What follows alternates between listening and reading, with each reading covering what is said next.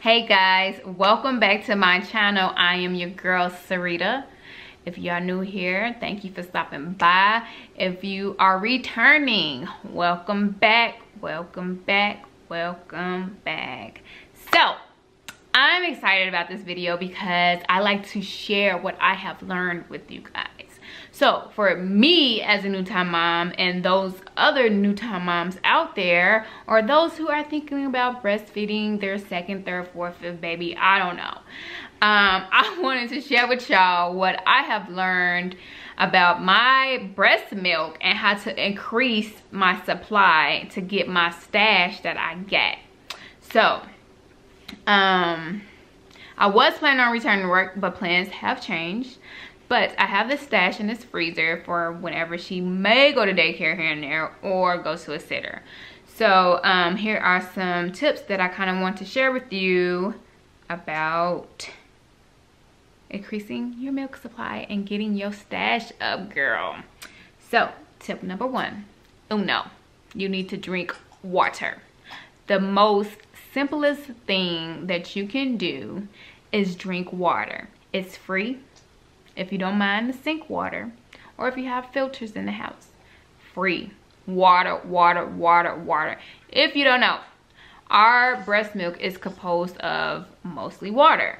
So if you are drinking tons of water, your milk supply increases, and the opposite happens if you don't drink enough water. You don't pump as much milk, okay? I have experienced that. And I experience that way too often because I do get lazy, or I just get busy and forget to take care of myself because I am taking care of baby girl, okay? So water, water, water, water, water, drink it. I try to drink a gallon a day, but sometimes that doesn't happen and I end up drinking half a gallon, but that's okay. Tip number two, if I'm not drinking my water, I can alternate and I can't alternate and drink this drink called Body Armor. Now this isn't no miracle drink, let me let you know right now, but I can say that this drink right here hydrates me, okay, and it does increase my milk supply. I'm not a big sweet or juice drinker or whatever. I basically just drink water, but if I'm tired of drinking water but I don't want no juice, I drink this right here. This is watermelon strawberry flavor. This is one of my favorite flavors. This is the only one that I have in the house right now, but they have multiple flavors. So and it does have coconut water in it, electrolytes, antibiotics, a lot of B vitamins, and natural flavors and sweeteners. So yeah, pick you up some of this. I got this one from Walmart. I think they like $1 or something a piece. They don't sell them. Do they sell them in the cases? I don't know, maybe they do at other Walmarts, but at my Walmart they just sell them individually. So that's tip number two that you can do, that I have been doing too, that kind of helped me out. Tip number three, so I do this like in the mornings. I drink some tea. So I bought Organics mother's milk. I also got this from my local Walmart, and I don't do it every morning, but some mornings when I feel like being all fancy and stuff, but I don't want no coffee, I'm like, let me pull out my tea. So this also helps too. I'm working on my second box. Like I said, I don't drink this every day because I drink mostly water. But the taste of it isn't bad, but it's kind of off-putting. It's a little sweet, but a little bitter at the same time. You know? It's hard to explain, but it's like I said, it's not bad, but it ain't that good. So I let it cool down for a little bit till it gets warm, and then I kind of chug it to just get it out the way. And it is caffeine free, if anybody wants to know, and it has fenugreek in it, which is good for your milk supply. And also, did you know that fenugreek helps grow your hair? Yeah, I'm gonna do another video on that. So tip number 4 is this plant-based protein powder. Well, it's not really protein powder. I don't know why I call it protein powder, because I have protein powder in the kitchen, but this is lactation and weight loss powder. So this is called Milk Dust. Milk Dust, this is what it's called. And it's a dietary supplement, so it's supposed to increase your milk supply, help with your lactation, and supposed to curb your appetite.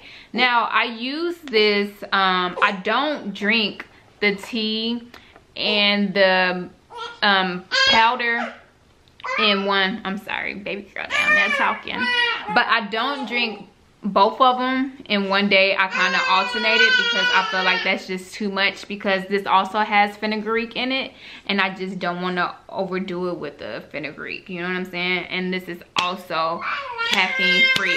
I ordered this from Amazon, and I will have the link down below if you want to order it. Everything will be in the description box. Tip number 5 is oatmeal. Okay, so many different variations of oatmeals. You know, you have your old-fashioned oats, your steel oats, your 3-minute oats, your 1-minute oats, oatmeal. Okay, oatmeal is oatmeal. So oatmeal, I eat oatmeal every day, yo.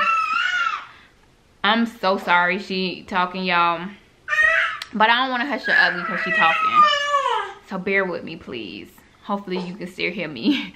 But oatmeal. You can dress up your oatmeal. You can put whatever you want in your oatmeal, but oatmeal definitely is healthy for you, and it increases your milk supply.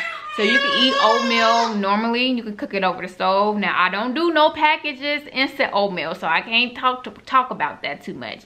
But you can also make oatmeal lactation cookies, okay?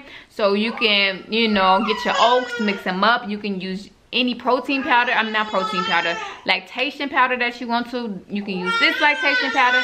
You can mix it up. You can eat it as a little snack anytime you have a little sweet tooth craving. So that's another tip right there. And tip number 6 is pumping. You have to have a pumping schedule. So this is the pump that I have, that I got through my insurance. It is the Spectra. And I believe this is Spectra 1. Okay. So this pump is bomb. I like it a lot. So it has different pumping settings. Cycles. The vacuum is like how much it suctions on your nipples. Now I don't go past the 3 because I don't need it suctioning my nipples too hard, so you got to be careful. Just because you have it up to like 5, 6, or 10 don't mean that you're gonna get out more milk. It just means that your nipple is gonna pull through that little funnel more, and you don't want that because it can cause like damage and stuff to your nipples. And what I like about this pump too is that it has a light. Did you see it? Come on. You see that? Yes. It has a light on it, so if you pumping at night, you can see what you're doing. It has a time. It keeps track of how long that you've been pumping for. So I like this thing. It's lightweight, it's portable. You know, I don't have to keep it on the charger. It's awesome. Okay, I guess she just wanted to talk to me and tell me to put me in the video, ma. So basically, yeah, so with the pumping, what I did for like the first 2.5, 3 months, I literally pumped every 2 hours, okay? I pumped every 2 hours because the more you pump, the more you are telling your body to produce more milk. So, pump. And what I also read that a lot of other moms do is that they will power pump. So in between their 2 hours, they will pump like a straight like 10, like I think it's like 10 minutes, and then they will stop for like 5 minutes, pump again for another 10 minutes, because you are sending your body a signal, okay? you're sending your body a signal to produce more milk. So yeah, so the milk that my child wasn't, and then the milk that Sanaya wasn't drinking off of me, I will pump after she's done eating, because she only drinks what she needs. So yeah, so that's how I got my milk stash. Right now she is 4 months. My milk has regulated, because kind of like after the 12, not 4, yeah, she is 4 months, I'm sorry. After the 12-week mark, your milk supply has already regulated, okay?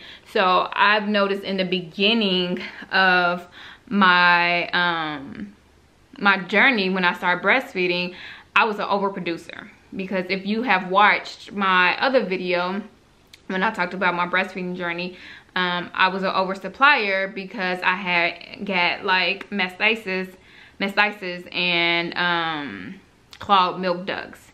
So to prevent that too, is you have to pump. You have to let that milk out. And even after she's done eating, I will pump and get that milk off of me, and I will put that in the freezer, or I'll put it in the refrigerator for her next feeding session. So yes, those are my little tips and tricks and the things that I was doing to A, increase my milk supply, and B, to build up my stash. So yeah, I'm still putting stuff in the freezer here and there, but not as much as I used to, because I don't need a stash. Because this little girl right here, yes, this little one right here, she nurses a lot. Thank you for the kisses. So anyways, thank you for stopping by. Hopefully this helps some of you guys. And if you have any questions, leave them down below. If you want to share what you have been doing with others and with me, maybe, you know, I'll learn something from you guys. Leave them down in the comments, and I look forward to chit-chatting with y'all later in the next video. All right, see you later. Want to tell them bye, or you just want to look? Bye.